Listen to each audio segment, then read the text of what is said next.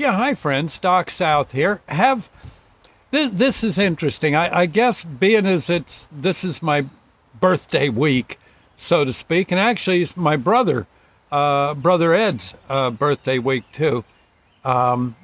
It's I get to thinking of the of some of the cool things that happened to me in my childhood, and one thing that I remember would happen to me as a kid, and yet not to this point, at least to this point in my life, has never happened outside of childhood, not teenage, young adult, and now geezerdom that I'm in. This has never happened since maybe I was 3 or 4 years old, and it was a dream, and it used to come to me fairly regularly too, as I recall. What would happen? I'd be in my crib.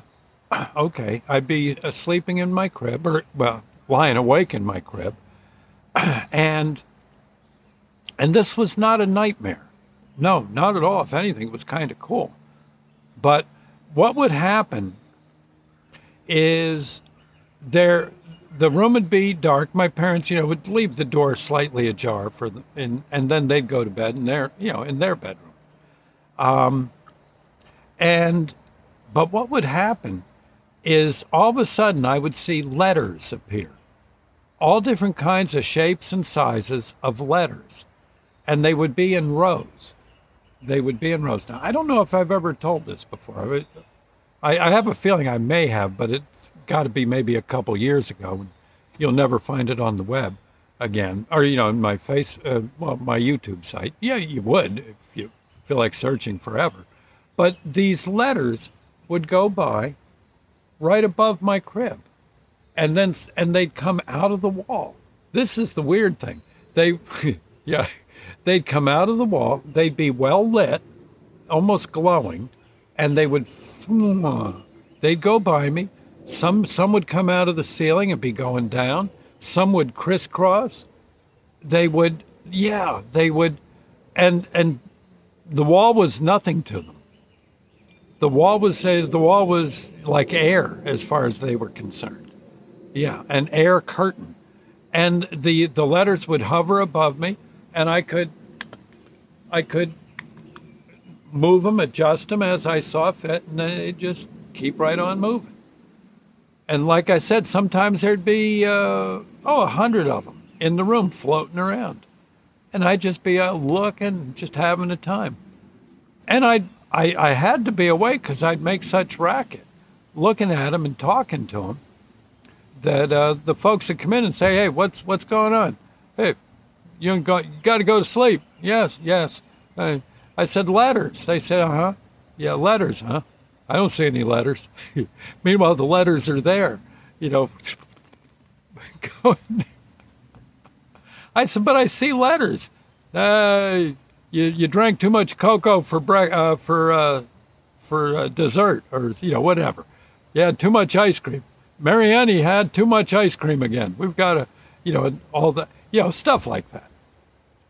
And I'd be just scratching my head at these beautiful letters, and they'd be all different sizes and shapes. I think some of them maybe even had legs, and they were like walking, and arms. Yeah, I think I might be thinking of a commercial at that point, but the letters, again, like I said, a good 100 of them in the room floating around. Has anyone else had that dream? I'd love to know. I'd really love to know. It was about as cool as could be. And no, it wasn't the least bit frightening. In fact, I'd like to see it still. I've seen other dreams. I've had other dreams or sightings at night that, frankly, might give you chills. But this was pretty cool. This was pretty cool. Again, doesn't happen that much now that I'm older. And I have no idea what the letters spelled.